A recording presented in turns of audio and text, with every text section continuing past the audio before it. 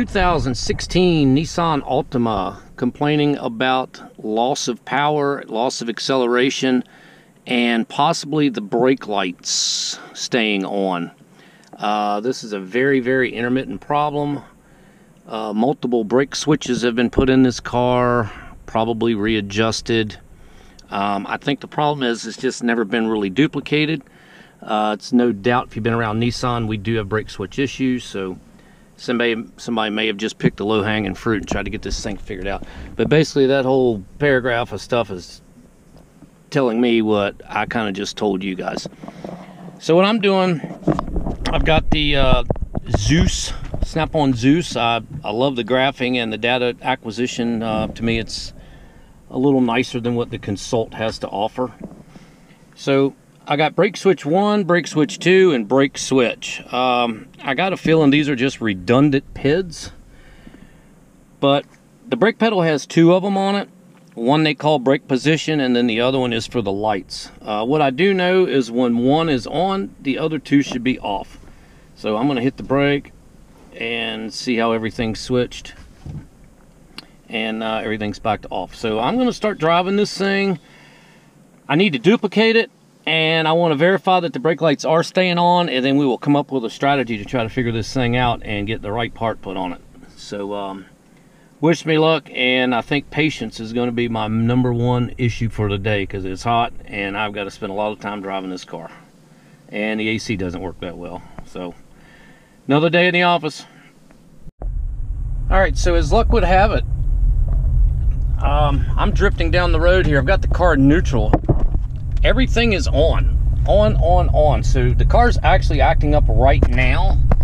I don't want to touch the brake pedal, so I'm going to try to get this thing, I'm going to try to push the parking brake and get this thing slowed down. If I'm afraid if I touch the brake pedal, it's going to fix itself. So I need to get out of this car. I got to get this thing lowered down. And let me see here. There's a good spot. And let me see. I got it in neutral. We're almost stopped. All right. Okay, now I'm stopped. I'm going to get out real quick and see if the parking brakes are on, or the brake lights are on. So hang on. All right, guys, it's bright as hell out here. The third brake light is on.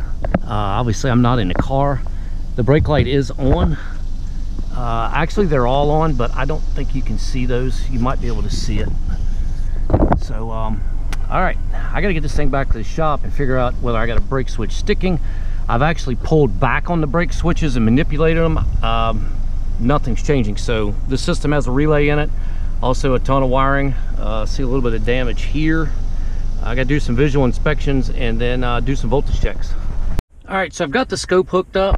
I'm in various places with the brake switch and the relay. I'm trying to be in more places at once because of the intermittency of this problem. You know, so if you really have to get it to act up, check it with a voltmeter, get it to act up again, check it with a voltmeter, it could take a while. So the signals don't have to be super duper fast to pull the scope out. The scope allows me to be in up to 4 places at one time. You know, one day when I strike it big on YouTube or something, I'm going to invest in the 8-channel scope, so that way I could be in 8 places at one time. But I'm using 3 channels of the 4. I'll go over the wiring diagram a little bit and show you exactly where I'm hooked up, but basically I'm checking the brake switch and the relay input and output because I'm looking for something that's sticking. And let me see here. I'm just going to hit the brake. We're going to start it and see everything's behaving right now. Everything ought to change at the same time. So I'm going on another test drive, and we'll see if we can't duplicate this thing one more time and get this thing figured out. There's brake on, there's brake off. So time to drive and watch the scope, or watch the road and let the scope do its thing. All right, so here's my hookups here. I'm at the brake relay, and I've got the switch side out going to the tail lights, which we've already seen that stick. And this is from the brake switch in. This is the input. The relay is grounded, so the brake switch applies power to power up the coil, you know, to pull the contact shut. So contacts out, coil input, that's there. And then I don't think you'll be able to see, but I'm back probed into the brake switch under here. So when I push it, it just puts 12 volts out to the relay out there. So those are the hookups. I'll go over it more on the paper. Intermittent issues, you gotta love them. I don't know how you guys shops deal with them, but they are a very frustrating part of our jobs. It's very time consuming. If you're flat rate, you very rarely, if ever, get paid for all the time you've got invested driving and testing things.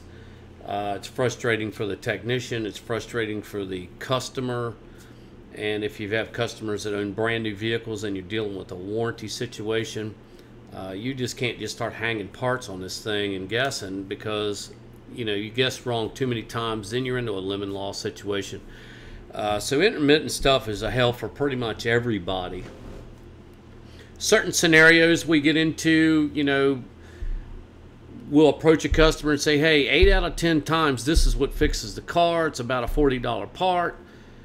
Do you want to take a gamble? If you do, great. If you do and it doesn't fix the car, then you can't come back beating us up. Every intermittent issue, I think, is a different fight. I don't think there's a blanket answer for every issue. But this particular car here, I think, had been towed in twice. I don't know the scenario, how it was explained to the customer, but I do know that when I come in on Monday morning, I've got an RO sitting on my desk, and it's got about 300 yellow sticky notes on it. It's been towed in twice. There is no time for negotiating. I've got to get the car fixed. So is the Picoscope overkill? Once upon a time, I used to think you only needed a scope for super fast signals. Anything with a duty cycle, communications, canned communications, cam and crank signals. Use the scope for pressure stuff. But as I've started using it more, I realized that, hey, you don't need a super fast signal. This is the slowest signal on the planet that I'm testing here. You don't need a super fast signal just to use the scope. The scope is, my scope is a 4-channel scope, so I have basically 4 voltmeters that I can deploy everywhere in the circuit that I want, and I'm going to see inputs, outputs in real time as they are in relation to each other. So remember that if you've got a scope, and I know all you Nissan technicians out there that work for dealers, you have a nice scope, so don't forget, you don't need to be just checking fast stuff to use the scope. So with this particular car, I've got 4 voltmeters, we'll say. I'm using 3 of them. And I pretty much knew what was wrong with this car, but I had to prove it. We were like strike 2 in the bottom of the 9th, and I really had to hit the ball hard here, or else I was taking a risk of really pissing off my customers. So the green trace I had right here at number 4. So when you push the brake switch, it applies power to the coil here. The red trace was on number 2. So basically I'm checking this wire. The relay is always grounded. And then once the contact closes, I'm at 3. So I want to see the voltage out. I'm trying to prove beyond the shadow of a doubt either this switch is sticking or this relay is sticking, or I'm getting some sort of a stray voltage applying this coil when this switch is not pushed or the brake pedal is not pushed. It's only showing this going to this joint connector into this, all these brake lights. Trust me, this relay or this input goes to a lot of places on this car. That switch is used for a lot of things. Everything from the parking switch to an ECU input, uses it for the intelligent mobility.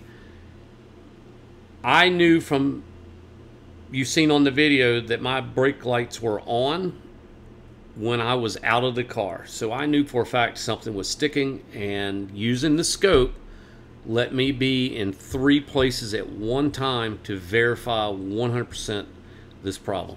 So there was my hookups. I'm glad you stuck with me this far, and I will show you the Picoscope capture very shortly. Hang on. All right, got it to act up. Sitting under a tree in a parking lot here. There's a lot going on. I've saved this capture, but we'll go over it. But basically what I've got going on is I'm at the relay under the hood. I'm checking for power at the coil side of the relay, which is the red. So I had power come up, which energized the relay right here. So the brake lights came on. I let my foot off the brake, power goes off. This is the relay out, or the switch side of the relay. I push the brake again, power comes up. I let off the brake, power stays on, power stays on, power stays on. Right now the brake lights are on. Let me start the scope. All right, so every time the red and the green go up, that's my switch side, and then that's the coil side under the hood.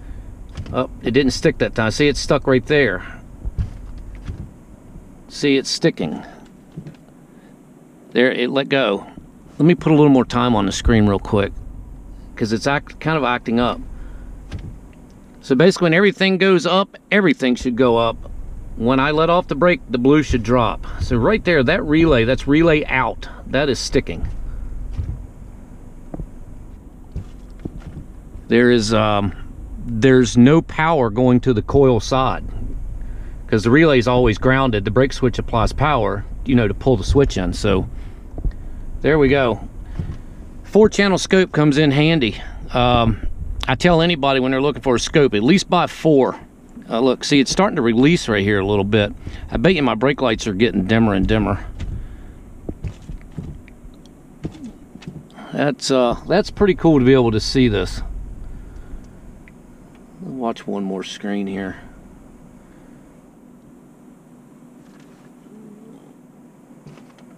Oh, looks like I might have froze it up.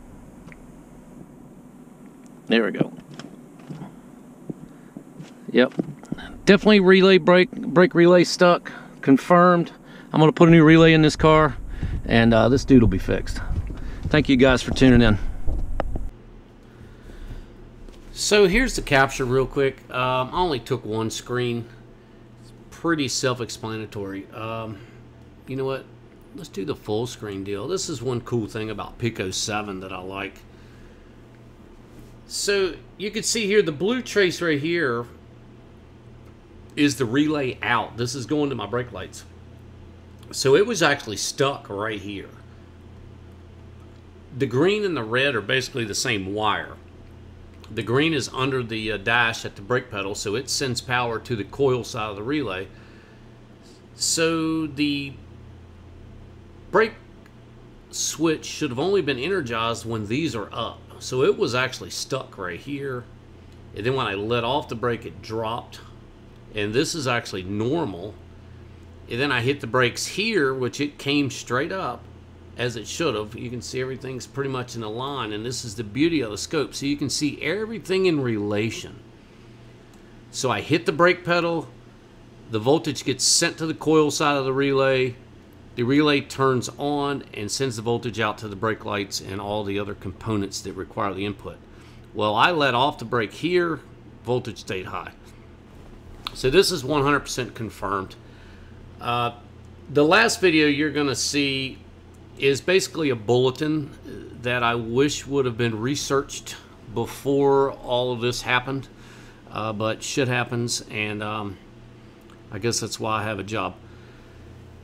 Intermittent stuff is tough, guys. You know it. Anybody's been in the business a long time. I was a flat rate technician for over 25 years in my career, and trying to balance making money, dealing with intermittent cars, making money, keeping my customers happy, making money. You kind of see the trend there is tough. I've since moved on from flat rate. I get paid a day rate. I'll let you in on a little bit of my background. I've been with Nissan since the mid-90s. Worked flat rate all up to about 4 or 5 years ago. I only work part-time at the dealer now. I get paid a day rate, so I can deal with these style problems and then let the guys in the shop that are flat rate continue to do what they need to do to make money, and I'm able to take over these style jobs that would hang up somebody for hours and hours and hours. So I'm thankful that the shop takes care of me in that manner. I have other endeavors for the rest of the week. I only work there, like I said, part-time, and I show up on Monday, and sometimes I have a toolbox full of stuff, and sometimes I don't have anything to do. So this happened to be there last Monday. They kind of give me free run on the jobs I'm doing, and I'm able to kind of video and promote the product a little bit and come up with some good fixes. If I don't have anything to do at my shop, then that means the shop is awesome. Everybody's getting the cars fixed, and I'm kind of like the Maytag man. Occasionally, you get cars that are kind of, I don't know, maybe enough time couldn't be spent with them. You end up with stuff like this. I step in. Hopefully, I can get the cars fixed, make everybody happy, and have some content for a nice YouTube video. So I'm going to show you a copy of the TSB at the end here. And just remember, you don't have to have a high-speed signal to pull that scope out. You can use that scope. I do it a lot of times. I'm checking two ends of a wire. The signal at the computer, the signal at the sensor. If there's a breakdown in the middle, I'm going to see it with the scope. That type of stuff. It works great for that. And let me tell you, I always got to throw a plug in for my guys at Auto Nerds. If you don't work for Nissan and you don't already have a scope gifted to you and you need to purchase one, look those guys up. They have excellent service after the sale. And if you look in my latest video, not this one, but the NVH video, Auto Nerds made a comment on a question that was asked to me. I referred it to them, and there's a certain NVH kit now that can be bought that will include you in the Pico group. So I encourage you to read that if you are interested in buying an NVH kit. I can't remember the name of the kit or the part number, but the comment is there. And obviously those guys are there to answer your phone calls, emails, messages. However you contact them, they will get back with you. So as always, thank you guys so much for watching. The subscriber count's growing, everybody's sharing, and I got like 2,000 more subscribers than I think I ever would have had. So I appreciate y'all. Thank you. So we got this bulletin here that talks about the 13 to 16 Ultima low power stop lamp stays on. If you read down through it, it talks about the relay sticking, which we proved that was the issue. So this bulletin has us delete the relay and basically just put the two wires together and then put this brake switch in. Unfortunately, this brake switch was just replaced, and that really wasn't the problem. And if you do the relay delete, then you put this one in. So I'm going to put this one in. I don't know if this one's capable of carrying more current since we've gotten rid of the relay now.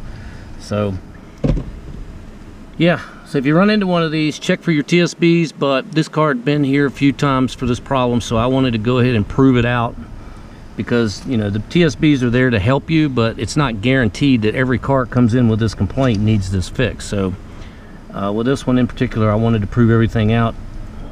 Found the relay actually sticking, and now we're going to put this switch in and get rid of this new switch. I really don't know what's different on the inside. Obviously there's a color change, but button's a little different, but who knows. Anyways, kind of a long way around to get to the finish line, but we got there. Thank you for watching.